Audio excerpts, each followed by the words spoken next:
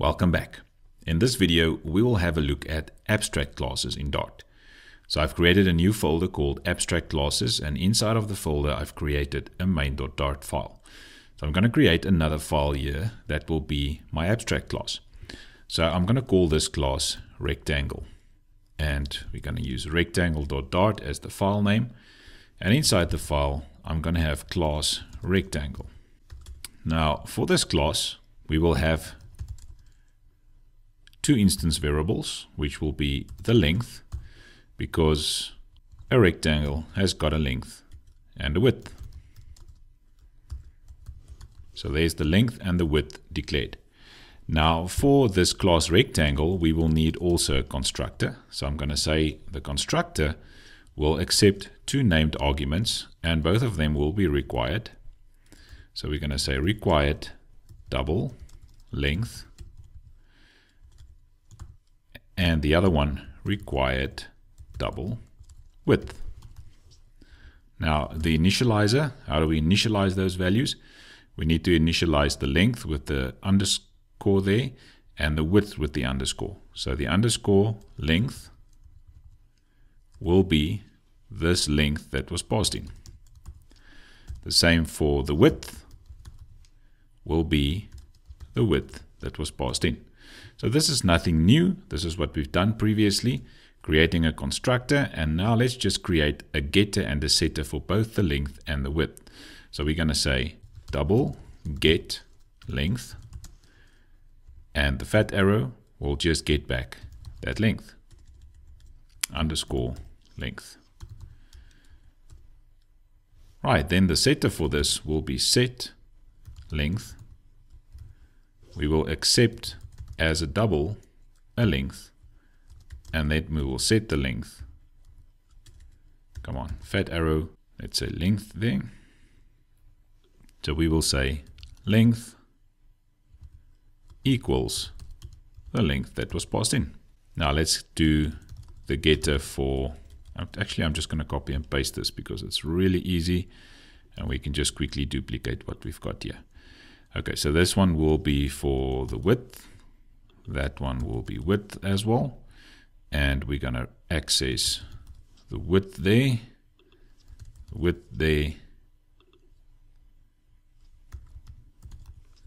and there.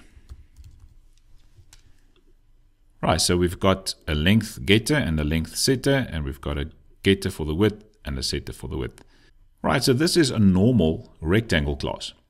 So like we did before, creating a normal class with private fields and public methods to get back values. But we can declare this class now as abstract. Now what this means is that you cannot create an object of this class or an instance of this class. What do I mean? If I go to the main method now, and I go and I say var rectangle equals rectangle. Now I'm going to select it from the list, auto import from rectangle.dart. If I use that, you can see it wants the length. Let's say the length is 10 and the width is 20. But still it gives me an error. So if I hover over the error, you'll see it says abstract classes can't be instantiated, which means you cannot create an object of this type. But the nice thing about abstract classes is that abstract classes creates a blueprint for all of the subclasses that will inherit from it. But you cannot create an object of type rectangle at this stage because we've declared it abstract. Now another thing about an abstract class is that an abstract class can also contain an abstract method. So how does an abstract method look like?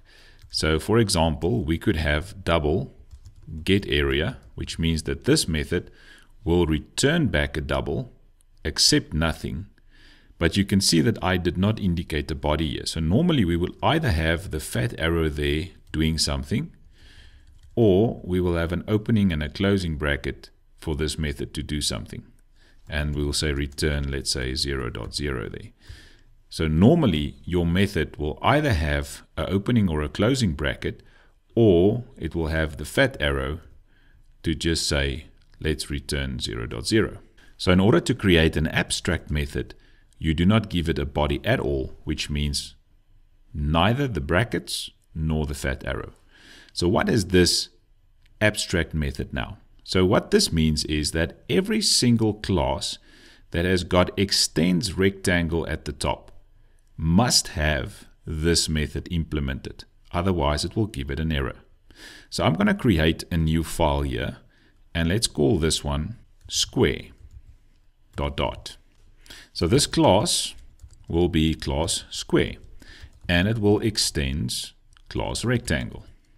So I'm going to auto import it, enter, and go down. So now we've got an error there. So I've imported rectangle dot dot. So just make sure it comes from rectangle dot dot and not from some math library or something like that. So if you click on square or hover over square, you can see the superclass rectangle doesn't have a 0 argument constructor. So it's basically telling us about the constructor, which we already know. And then it says missing concrete implementation of rectangle.getArea, which means basically they're forcing us to have this rectangle.getArea method. Okay, so let's just have the errors there, which you can just use control dot or command dot on the Mac. You can create the call to super first, which means that for the square, I will have to call the superclass constructor, which is the rectangle constructor. Now this constructor takes in the length and the width and sets the length and the width. But for a square, we know the length and the width is the same value. So I'm just actually going to have one value passed in here, and let's say double side. So the length of the side. And then for this super, we have a named argument for the length. So we're going to set the length to the value of side. And we have a named argument for the width. And we're going to set the width also as that side's length, which means that for a square, we're sending through the length and the width as exactly the same value. So a square is a rectangle, but it's a rectangle where both sides are, the width and the length are the same value. Right, so that takes care of our constructor. But now there's still an error. So command dot or control dot, and you can see create one missing override. So this is what happens now. If you hover over it, it's still complaining about rectangle.getArea. So because in the rectangle class, we set a method as abstract, it means that any class that extends class rectangle must have a method called getArea, and it must have the same definition, which means it must say double getArea. So let's go back to square. So you can either just type the method, or you can use the command dot or the control dot to create one missing override. And you can see it gives you this. Now the body you can delete there, and you can implement your own getArea. So for us, it will be easy. It will just be the length times the width. So I'm going to use the fat arrow there and say length times width.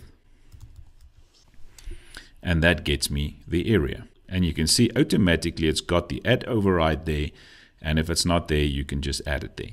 So we've implemented the getArea method, and now it's happy. So let's go back to the rectangle class. So what is an abstract class? An abstract class is a class that you cannot create an object of. This class can have normal methods and constructors and everything, but it can also have abstract methods. And if there is an abstract method inside of an abstract class, it means that every subclass, in this case the square class, that extends rectangle, which means square is a rectangle, so it must have this method called getArea. And you can see the method is not defined inside of rectangle because it's got no body. But inside of square, you will give it the body to do something. And that we call abstract classes and abstract methods. So now in the main dot dot, we can go and create a new square there. So we can say var square equals square. Choose it from there, so it adds the auto import, and we'll set the side as 10. And then we can say, let's print out square dot. We can print out the length and the width, which will both be 10, but we can also call getArea there. And if we run it, then you will see it gives me 100, which is 10 times 10. Right, and that's then it for abstract classes. But I want to take this example a bit further to maybe show you something else also about inheritance. So if you feel that you've learned a lot already about inheritance and you don't want to carry on, then you can skip the rest of this video because we've handled abstract classes.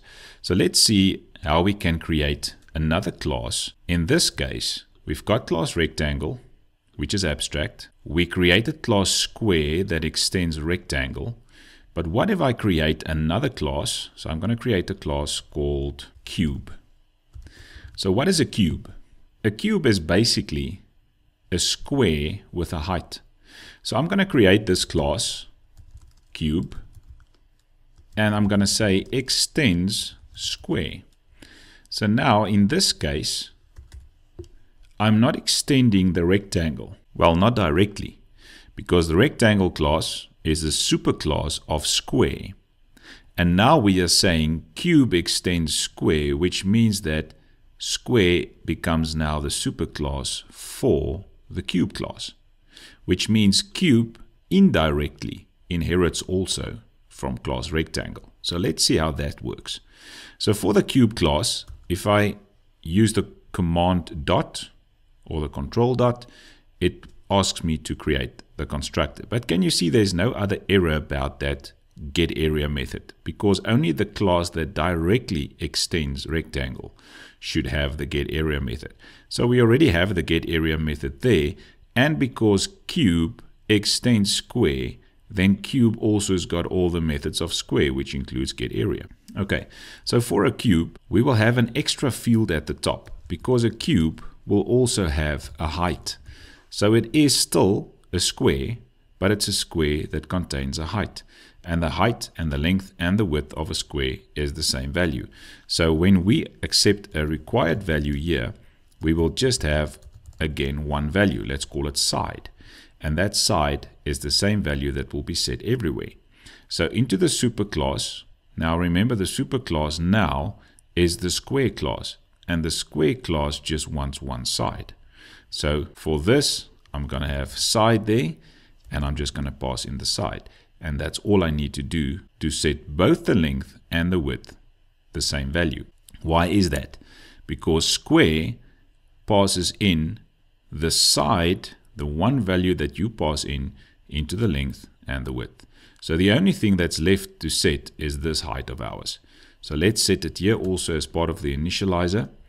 So we will say the height should be this side again that was passed in, because the side is the side for the height and both the length and the width.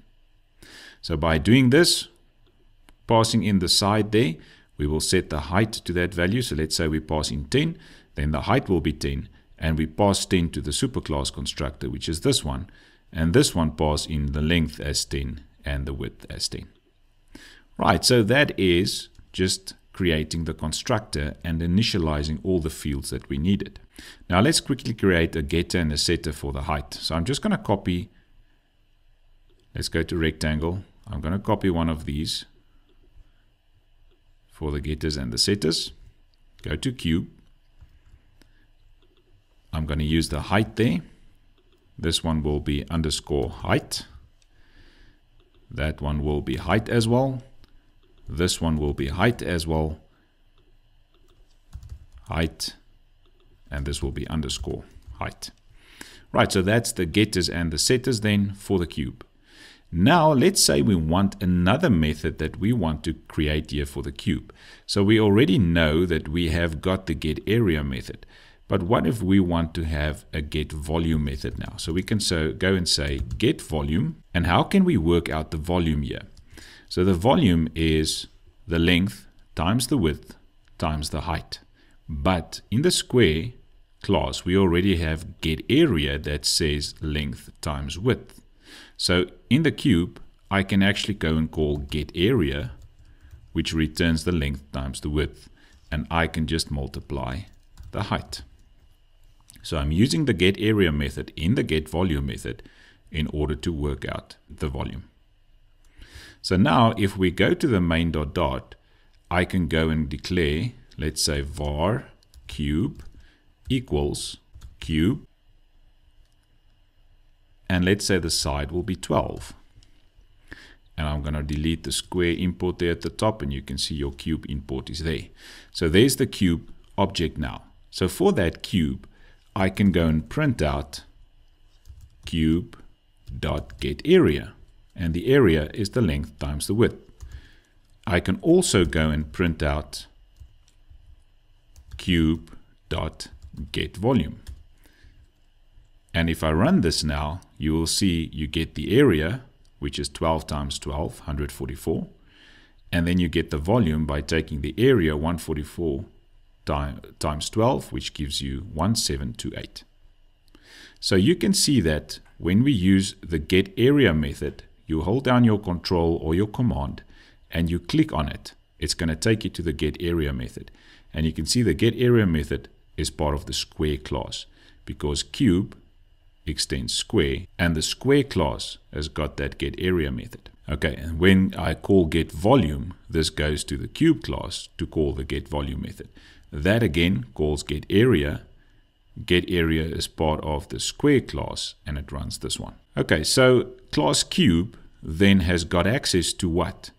To its own height and the getVolume method. But it also has got access to all of the public fields and methods of square, which means it's got access to the getArea method. And because square has also got access to everything in rectangle, it means that cube also has got a length and a width. It can use the getter and the setters for the width, and also use getArea, that's part of square. So this is just a bit more complicated example of inheritance that uses an abstract class called rectangle, which means we cannot create objects of type rectangle, and the method there indicates, because it's an abstract method, it's got no body. It means that every class that is extending rectangle must have the getArea method. I hope you've learned something from this video. See you in the next one.